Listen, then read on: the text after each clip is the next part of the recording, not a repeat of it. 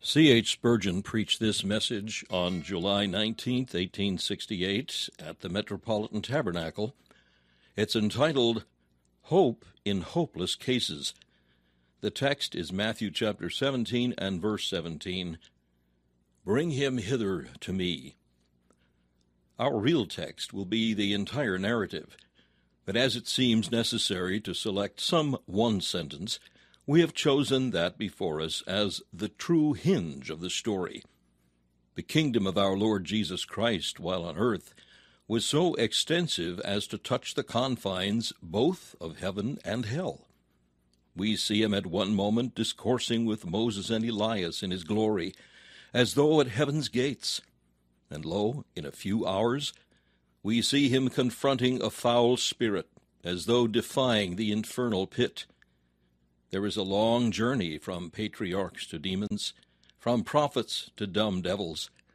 Yet mercy prompts him, and power supports him, so that he is equally glorious in either place.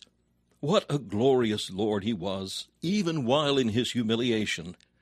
How glorious is he now! How far his goodness reaches! Truly, he hath dominion from sea to sea. To the extremes of human condition his empire reaches. Our Lord and Master hears with joy the shout of a believer who has vanquished his foe, and at the same hour he bows his ear to the despairing wail of a sinner who has given up all confidence in self and is desirous to be saved by him. At one moment he is accepting the crown which the warrior brings him from the well-fought fight. At another moment, he is healing the broken in heart and binding up their wounds. There is a notable difference between the dying scene of the triumphant believer as he enters into rest and the first weeping repentance of a Saul of Tarsus as he seeks mercy of the Savior whom he has persecuted. And yet the Lord's heart and eye are with both. Our Lord's transfiguration did not disqualify him for casting out the devils, nor did it make him feel too sublime and spiritual to grapple with human ills. And so at this hour the glories of heaven do not take him off from the miseries of earth, nor do they make him forget the cries and tears of the feeble ones who are seeking him in this valley of tears. The case of the deaf and dumb demoniac, which we read in your hearing, and to which I call your particular attention this morning, is a very remarkable one. All sin is the evidence that the soul is under the dominion of Satan. All unconverted persons are really possessed of the devil in a certain sense. He has established his throne within their hearts, and there he reigns and rules from thence the members of their body. The Spirit which now worketh in the children of disobedience is the name which Paul gives to the prince of darkness. But these possessions are not alike in every case, and the casting out of Satan, though always effected by the same Lord, is not always wrought after the same fashion. We bless God, many of us, that when we lived in sin, yet we were not given over to a furious delirium of it. There was a method in our madness.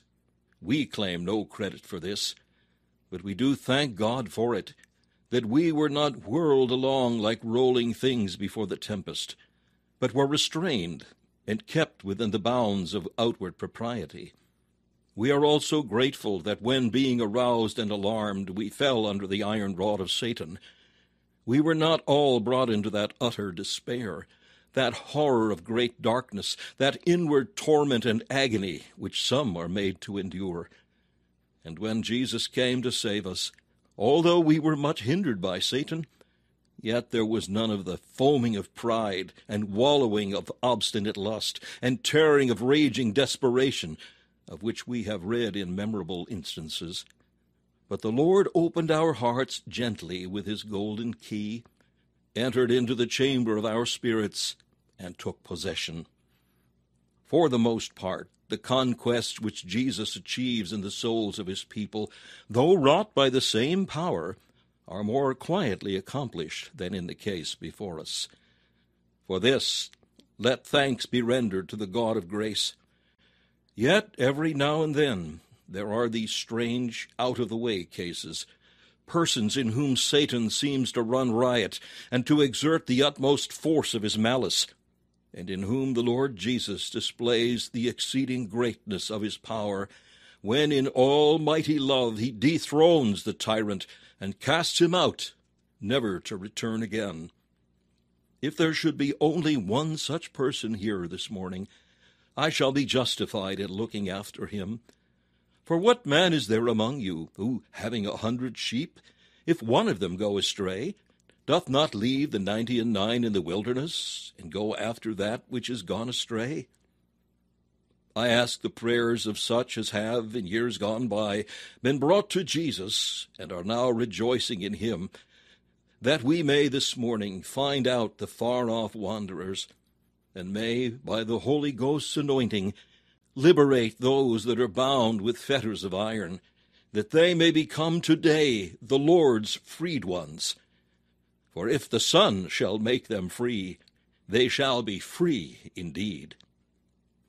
I shall, by my Lord's help, first enlarge upon the deplorable case. Then we shall meditate upon the one resource, and conclude by admiring the sure result. First, let us look, so far as time permits, into the details of the deplorable case before us. We understand the physical miracles of Christ to be types of his spiritual works. The wonders which he wrought in the natural world have their analogies in the spiritual world. The outward and natural is the symbol of the inward and spiritual.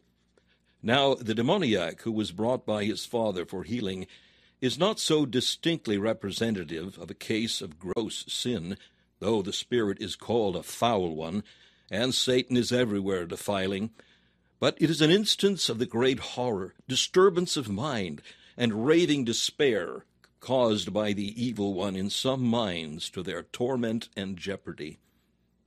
You will observe concerning it that the disease appeared every now and then in overwhelming attacks of mania, in which the man was utterly beyond his own control. The epileptic fit threw the poor victim in all directions. So have we seen melancholy persons in whom despondency, mistrust, unbelief, despair have raged at times with unconquerable fury.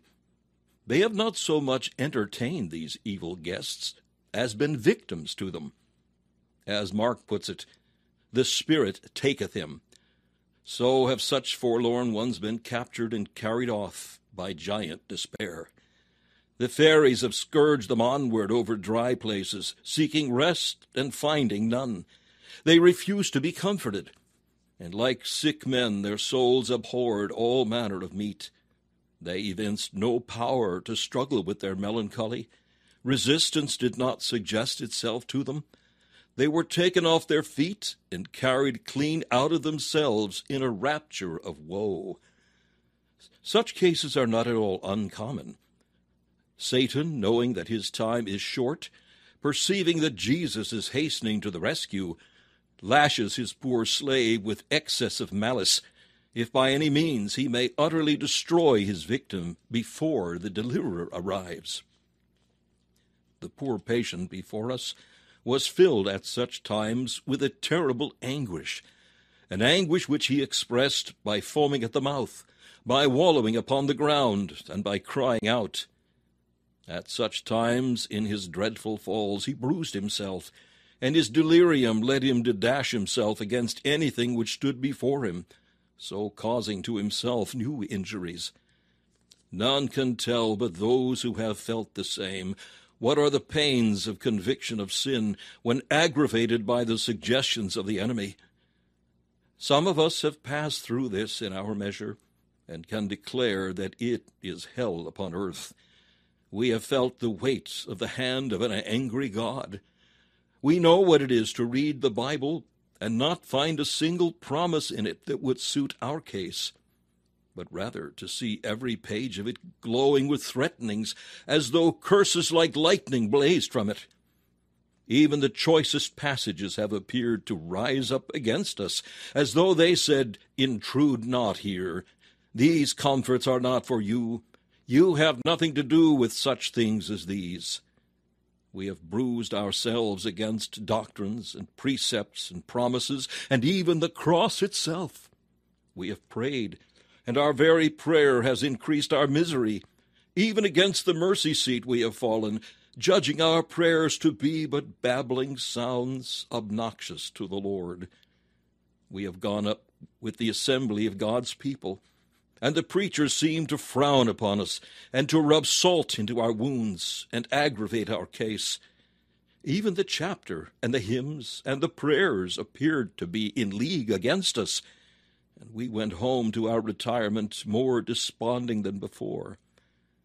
I hope none of you are passing through such a state of mind as this, for it is of all things, next to hell itself, one of the most dreadful, and in such a plight men have cried out with Job, "Therefore I will not refrain my mouth. I will speak in the anguish of my spirit. I will complain in the bitterness of my soul. Am I a sea or a whale that thou settest to watch over me? When I say, my bed shall comfort me, my couch shall ease my complaint, then thou scarest me with dreams, and terrifiest me through visions, so that my soul chooseth strangling and death rather than my life. I loathe it. I would not live alway. Let me alone, for my days are vanity." Thanks be unto God. The issues out of this slavery are often such as make angels sing for joy. But while the black night endures, it is a horror of darkness indeed. Put a martyr upon the rack, or even fasten him with an iron chain to the stake, and let the flames kindle about him. And if his Lord shall smile upon him, his anguish will be just nothing compared with the torture of a spirit scorched and burned with an inner sense of the wrath of God. Such a man can join in the lament of Jeremiah and cry, "He hath set me in dark places, as they that be dead of old. He hath hedged me about, that I cannot get out. He hath made my chain heavy. Also when I cry and shout, he shutteth out my prayer. He hath bent his bow, and set me as a mark for the arrow. He hath caused the arrows of his quiver to enter into my reins. He hath filled me with bitterness. He hath made me drunken with wormwood." The spirit of a man will sustain his infirmity, but a wounded spirit who can bear? To groan over unforgiven sin, to dread its well-deserved punishment, to fear the everlasting burnings, these are things which make men suffer with an emphasis and make them think life to be a burden. We learn from the narrative that the evil spirit at times, when it took full possession of the man, sought his destruction by hurling him in different directions. Sometimes it casteth him into the fire, and sometimes into the water. So is it with deeply distressed souls. One day they seem to be all on fire with earnestness and zeal, with impatience and anxiety. But the next day they sink into a horrible coldness and apathy of soul, from which it appears to be utterly impossible to arouse them. All sensitive yesterday, all insensible today. They are uncertain. You know not where to find them. If you deal with them as for a spirit that is in danger from the fire of petulance, you have lost your pains. For in the next few minutes they will be in danger from the water of indifference. They fly to extremes. They are like the souls fabled to be in purgatory, of whom legends say that they suffer by turns in an oven and in cells of ice. You would suppose, from the way in which they speak today, that they felt themselves to be the blackest of sinners. But in a short time they deny that they feel any sort of repentance for sin. You would imagine, to hear them talk at one time, that they would never cease to pray till they found the Savior. But by and by they tell you that they cannot pray at all, and that it is but a mockery for them to bend the knee. They ring all the changes. They are more fickle than the weather. Their color comes and goes like that of a chameleon. They are all fits and starts, convulsions and contortions. He were more than human who could reckon upon them for a month, for they vary oftener than the moon. Their malady laughs us to scorn. Their trouble baffles all our consoling efforts. Only Jesus Christ himself can deal with them. It is well that we can add that he has a peculiar art in dealing with desperate diseases, and finds his delight in healing those whom all others have left for lost. To add to the difficulties of this deplorable case, this child was deaf, so our Lord tells us in Mark. Come out of him, thou deaf and dumb spirit. There was therefore no way of reasoning with him at all. Not a sound could pass through that sealed ear. With other men you might speak, and a soft word might calm the perturbations of their mind.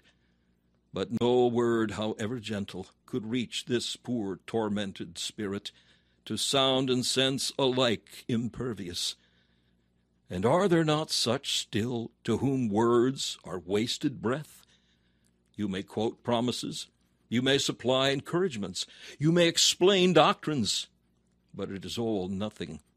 They end where they began.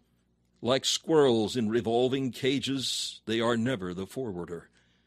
Oh, the twistings and turnings, the convolutions and the windings of poor tormented minds! It is easy enough, certainly, to tell them to believe in Jesus.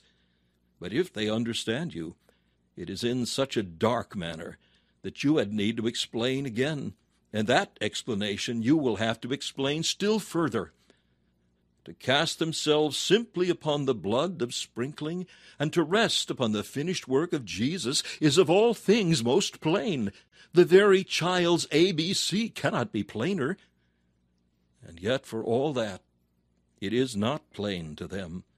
They will appear to comprehend you, and then start aside at a tangent. They will appear to be convinced, and for a time to give up their doubts and fears. But meet them half an hour afterwards, and you will find you have been speaking to a wall, addressing yourself to the deaf. O lamentable case! The Lord of mercy look on such, for hopeless is man's help. Glory be to God! He hath laid help upon one that is mighty, who can make the deaf to hear, causing his voice to ring with sweet encouragements in the death-like stillness of the dungeons of despair. Next to this, it appears that the afflicted one was dumb, that is to say, incapable of articulate speech by reason of the demoniacal possession. Since he cried out when the devil left him, it would seem to have been a case in which all the instruments of speech were present, but articulation had not been learned. There was utterance of an incoherent sort.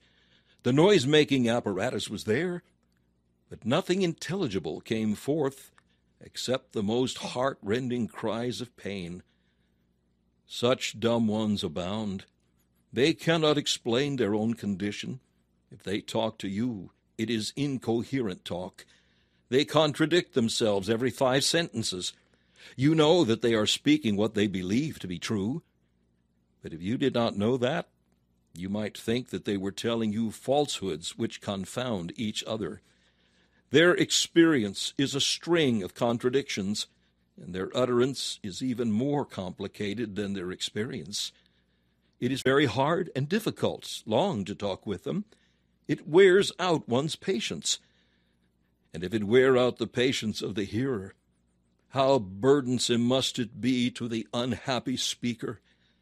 They pray, but they dare not call it prayer. It is rather the chattering of a crane or a swallow. They talk with God what is in their poor silly hearts. But oh, it is with such confusion and mixture that when it is done, they wonder whether they've prayed or not.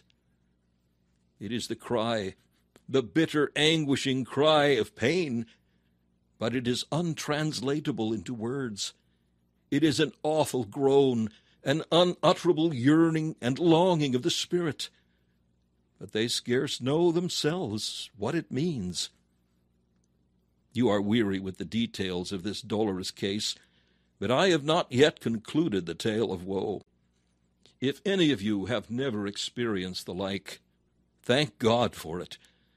But at the same time, pity and pray for those who are passing through this state of mind, and invoke now silently the hope of the great Healer, that he would come and deal with them, for their plight is past the art of man.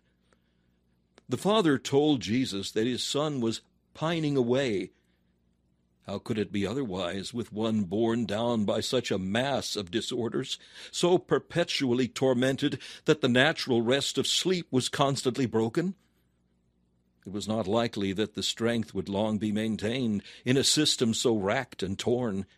And mark you, despair of mind is an exceedingly weakening thing to the soul. I have known it even weaken the body, till the worn-out sufferer has said with David, "My moisture is turned into the drought of summer."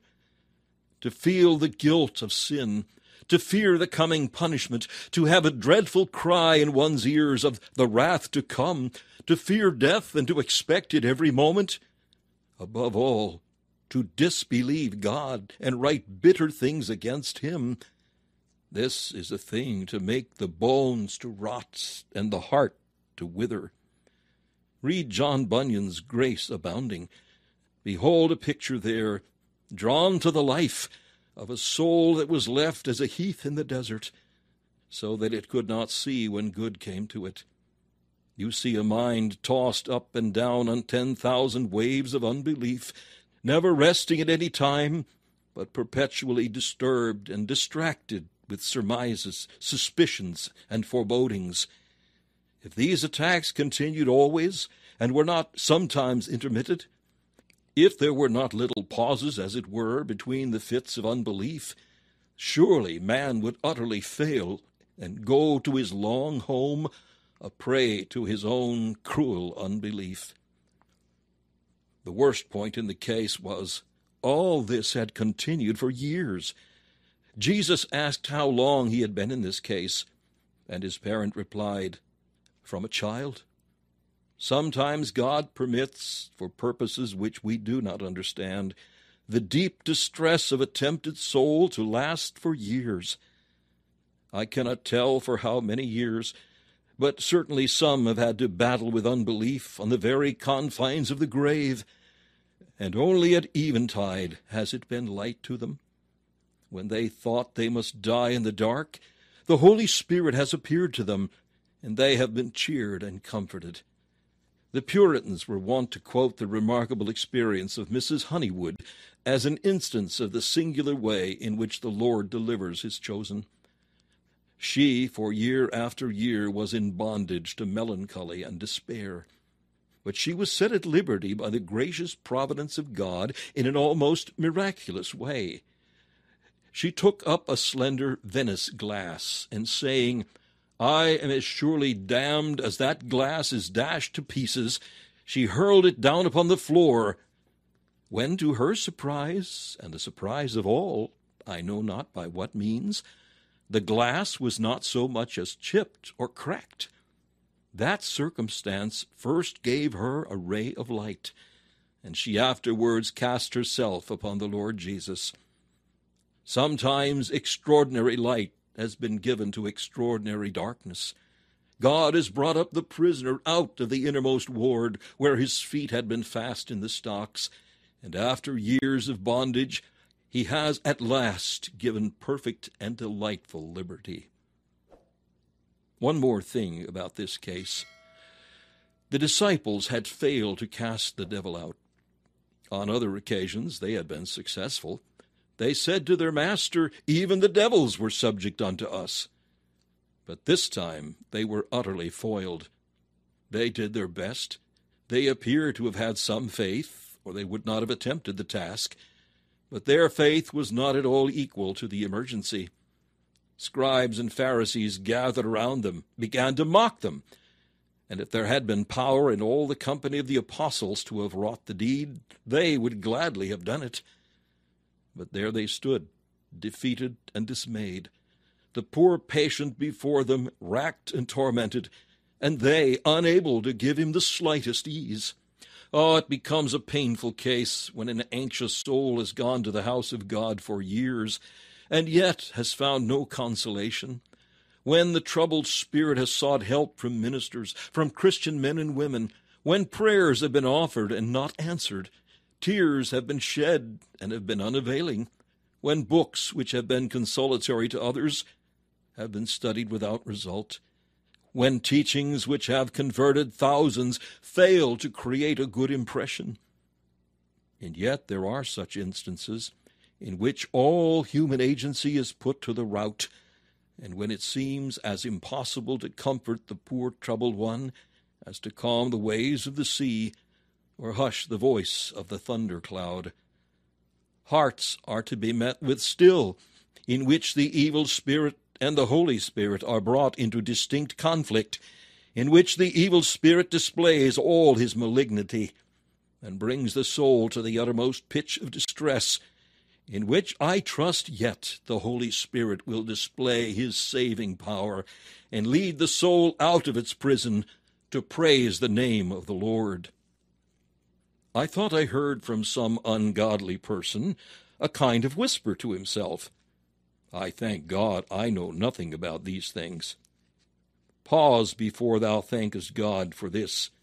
For evil as this is, and to be deplored, it were better that thou hadst all this than remain altogether without spiritual sensibility. It were better to go to heaven burnt and branded, scourged and scarred every step of the road, than to slide gently down to hell, as many of you are doing, sleeping sweetly while devils carry you along the road to perdition. It is little, after all, to be for a season tormented and troubled by disturbance within, if it shall ultimately, by God's interposition, end in joy and peace in believing. But it is beyond measure a dreadful thing to have peace sung in one's ears where there is no peace, and then forever to discover oneself a castaway in the pit from which there shall be no escape. Instead of being thankful, I would rather ask you to tremble. Yours is that terribly prophetic calm which the traveler frequently perceives upon the Alpine summit. Everything is still. The birds suspend their notes, fly low, and cower down with fear. The hum of bees among the flowers is hushed. A horrible stillness rules the hour, as if death had silenced all things by stretching over them his awful scepter. Perceive you not what is surely at hand? The thunder is preparing. The lightning will soon cast abroad its mighty fires. Earth will rock. Granite peaks will be dissolved. All nature will shake beneath the fury of the storm.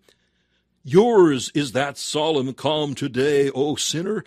Rejoice not in it, for the tempest is coming, the whirlwind and the tribulation which shall sweep you away and utterly destroy you. Better to be molested of the devil now than to be tormented by him forever. I have thus brought before you a very dolorous subject. But now, secondly, and may the Holy Spirit help us while I remind you of the one resource. The disciples were baffled. Oh, the Master, however, remained undefeated and cried, Bring him unto me. We ought to use the means so far as the means will go. We are bound further to make the means more effectual than they ordinarily are. Prayer and fasting are prescribed by our Lord as the means of stringing up ourselves to greater power than we should otherwise possess. There are conversions which will never be wrought by the agency of ordinary Christians. We have need to pray more, and by self-denial to keep our bodies more completely under, and so to enjoy closer communion with God before we shall be able to handle the more distressing cases. The Church of God would be far stronger to wrestle with this ungodly age if she were more given to prayer and fasting. There is a mighty efficacy in these two gospel ordinances. The first links us to heaven. The second separates us from earth. Prayer takes us into the banqueting house of God. Fasting overturns the surfeiting tables of earth. Prayer gives us to feed on the bread of heaven. And fasting delivers the soul from being encumbered with the fullness of bread which perisheth. When Christians shall bring themselves up to the uttermost possibilities of spiritual vigor, then they will be able, by God's Spirit working in them, to cast out devils, which today, without the prayer and fasting, laugh them to scorn. But for all that, to the most advanced Christian, there will still remain those mountainous difficulties which must be directly brought to the Master's personal agency for help. Still he tenderly commands us, "Bring them unto me." To make the text appear practical, let me beg you to remember that Jesus Christ is still alive. Simple as that truth is, you need to be reminded of it. We very often estimate the power of the church by looking to her ministers, her ordinances, and her members. But the power of the church does not lie here. It lies in the Holy Ghost and in an ever-living Savior. Jesus Christ died, it is true, but he lives, and we may as truly come to him today as did the anxious father in the days of our Lord's earthly sojourn. Miracles have ceased, it is said. So natural miracles have, but spiritual miracles have not. We have not the power to work either the one or the other. Christ hath the power to work any kind of wonder, and he is still willing and able at this present hour to work spiritual miracles in the midst of his church. I do delight to think of my Lord as a living Christ, to whom I can speak and tell him of every case that occurs in my ministry, a living helper to whom I may bring every difficulty that occurs in my own soul and in the souls of others. Oh, think not that he is dead and buried. Seek him not among the dead. Jesus lives, and living is as able to meet with these cases of distress and sorrow as when he was here below. Remember, too, that Jesus lives in the place of authority. When he was here, he had power over devils, but yonder he hath greater power still.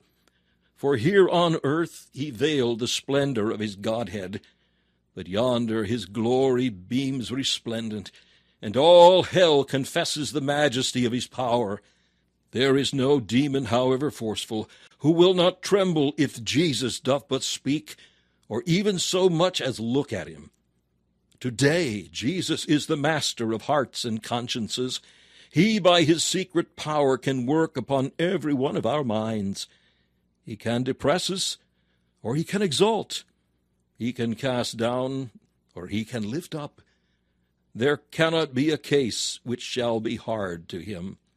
We have but to bring it to him.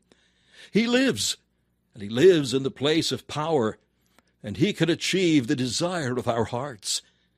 Moreover, Jesus lives in the place of observation, and he graciously interposes still. I know we are tempted to think of him as one far away, who does not behold the sorrows of his church. But I tell you, brethren, Christ's honor is as much concerned at this moment in the defeat or victory of his servants as it was when he came down from the mountaintop. From the battlements of heaven, Jesus looks today upon the work of his ministers, and if he sees them foiled, he is jealous for the honor of his gospel, and is as ready to interpose and win the victory now as he was then. We have but to look up to our Lord. He sleeps not as Baal did of old. He is not callous to our woes, nor indifferent to our griefs. Blessed Master, thou art able to succor and strong to deliver. We have but to bring the matter which distresses us before thee, and thou wilt deal with it now according to thy compassion. We should also recollect for our warning, Jesus Christ expects us to treat him as a living, powerful, interposing one, and to confide in him as such. We do not know what we miss through want of faith. We conceive that certain persons are in a hopeless condition, and thus we dishonor Christ and injure them. We leave some cases and give them up instead of presenting them constantly to him.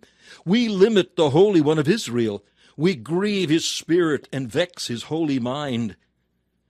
But if, as children trust their Father, we would trust in Jesus unstaggeringly with an Abrahamic faith, believing that what he hath promised he is able also to perform, then should we see even such cases as that before us soon brought into the light of day, the oil of joy given instead of mourning, and the garment of praise for the spirit of heaviness. Now I earnestly urge parents and relatives, and any who have children or friends in distress of mind, to make a point of taking their dear ones to Jesus. Do not doubt him. You vex him if you do. Do not hesitate to come and tell him this morning the position of your beloved one. Hasten to him. Lay the sick one before him. And even if while in prayer the case should become worse instead of better, still hesitate not. You are dealing with the infinite Son of God, and you need not fear. You must not doubt. God grant us grace in all things, in our daily troubles, and especially in soul affairs, to bring all matters to the Lord Jesus. Lastly, and with brevity, the sure result. When the child, or the man, or whichever he may have been, was brought before our Lord, the case looked thoroughly hopeless. He was deaf and dumb. How could the master deal with him? Beside that, he was foaming and wallowing. What opening did there seem for the divine power? I cannot wonder that his father said, "If thou canst do anything, have compassion upon us." In most other instances, the voice of Jesus calmed the spirit. But that voice could not reach the mind, for the ear was sealed. Never was there before the Savior a more thoroughly far-gone case, to all appearance hopeless. And yet the cure was divinely certain, for Jesus, without hesitating for a moment, said to the unclean spirit, "Thou foul spirit, thou deaf and dumb spirit, I charge thee, come out of him." Christ has power to charge devils with authority. They dare not disobey, and return no more unto him, said the Savior. Where Jesus heals, he heals forever. Once bring the soul out of prison, it shall not go back again. If he says, "I forgive," the sin is forgiven. If he speaks peace, the peace shall be like a river that never ceases, running until it melts away into the ocean of eternal love. The cure was hopeless in itself, yet absolutely certain when Jesus put forth his healing hand. O ye who are broken down and desponding this morning, there is nothing you can do or that I can do, but there is nothing which he cannot do. Only go yourself this morning to him, and with a word he will give you peace, a peace that shall never be broken again, but shall last till you enter into eternal rest. Nevertheless, the word of Christ, though sure to win its way, was stoutly opposed. The devil had great wrath, for he knew that his time was short. He began to rend and tear, and put out all his devilish force upon the poor child. And the poor creature, foaming and wallowing, fell down as if he were dead under a terrible excitement. So often will it happen that at first the voice of Christ will make the spirit more troubled than before, not because Jesus troubles us, but because Satan revolts against him. A poor tempted creature may even lie down in despair as dead, and those around may cry, "He is dead." But even then shall come the healing hand of tenderness and love, at whose touch the spirit shall survive. O soul, if thou shouldst judge thyself to be as one dead, if thy last hope should expire, if there should seem now to be nothing before thee but a fearful looking for of judgment and a fiery indignation, it is then that Jesus will interpose. Learn the lesson that you cannot have gone too far from Christ. Believe that your extremities are only extremities to you, and not to him. The highest sin and the deepest despair together cannot baffle the power of Jesus. If you were between the very jaws of hell, Christ could snatch you forth. If your sins had brought you even to the gates of hell, so that the flames flashed into your face, if then you look to Jesus, he could save you. If you are brought to him when you are at death's door, yet still eternal mercy will receive you. How is it that Satan has the impudence to make men despair? Surely it is a piece of his infernal impertinence that he dares to do it. Despair when you have an omnipotent God to deal with you?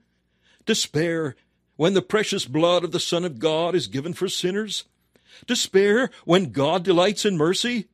Despair when the silver bell rings, "Come unto me, all ye that labor and are heavy laden, and I will give you rest." Despair while life lasts, while mercy's gate stands wide open, while the heralds of mercy beckon you to come, even though your sins be as scarlet, they shall be as white as wool. Though they be crimson, they shall be white as snow. I say again, it is infernal impertinence that has dared to suggest the idea of despair to a sinner. Christ unable to save? Never can it be. Christ outdone by Satan and by sin?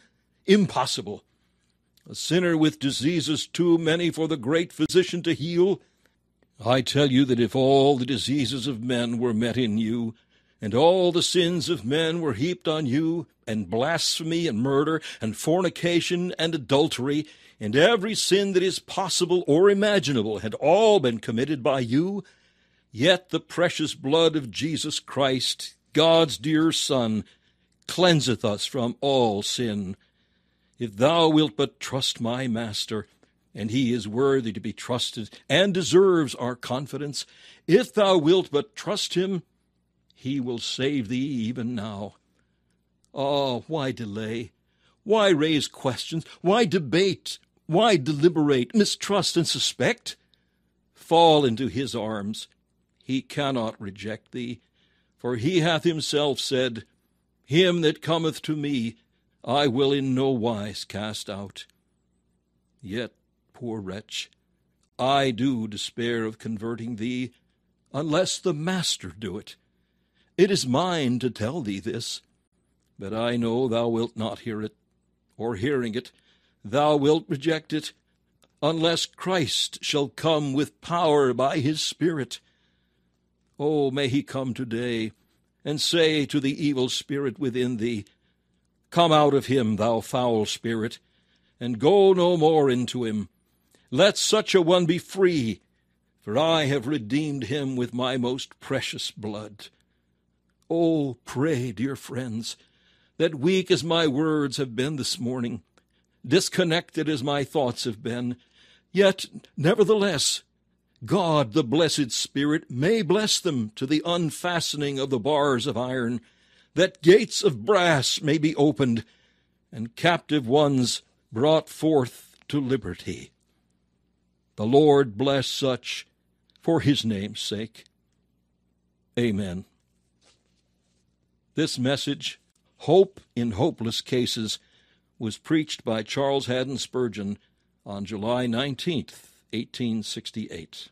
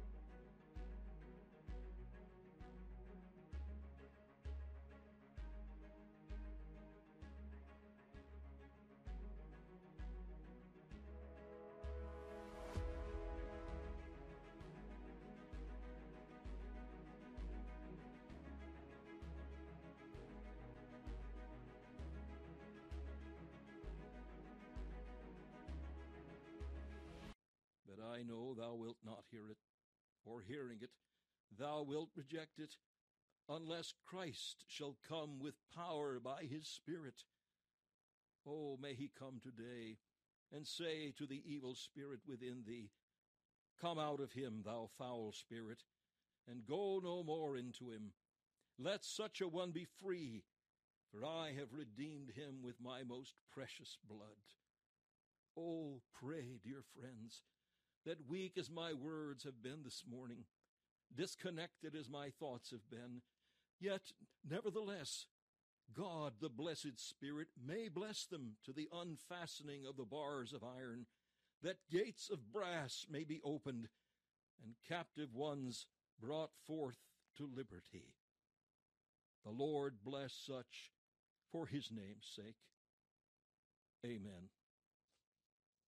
This message, Hope in Hopeless Cases, was preached by Charles Haddon Spurgeon on July 19th, 1868.